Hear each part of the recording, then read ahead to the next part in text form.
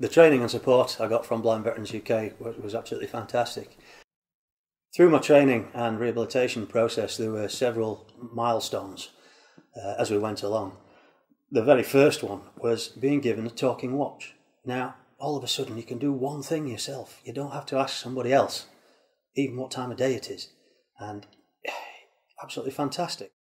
One of the better ones was making a cup of tea for the first time. And that was a huge milestone.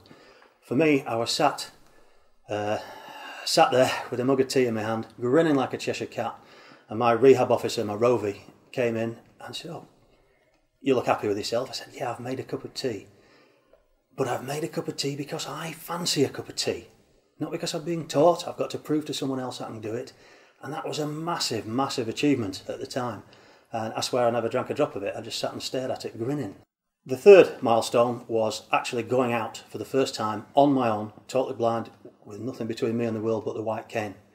And we trained on the route on how to find my way to Rottingdean, a village about a mile up the road. So I thought, right, I'll go and get my hair cut.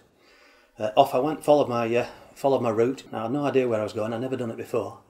Fell in the florist, and she kindly showed me where the place was. Got my hair cut, and then followed all my landmarks back, all the way back here. Got back to the centre and just sat and absolutely cried. The outpouring of emotion was fantastic. The training and support and help I got from the charity was absolutely critical in enabling me to learn to go out and live independently on my own. Blind Veterans UK relies on donations and support from people like you to not just support me, but also the next generation of guys coming in that are going to need help for the rest of their lives.